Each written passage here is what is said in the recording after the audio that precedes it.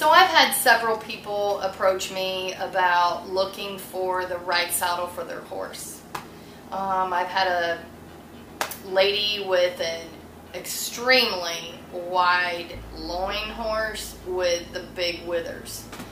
She tried my 7-inch wide fit and bought it after trying probably 5 or 6, 7 different saddle makers. So my saddles are designed with a flared Buster Welch cutting tree in it, which allows optimal shoulder extension without restriction.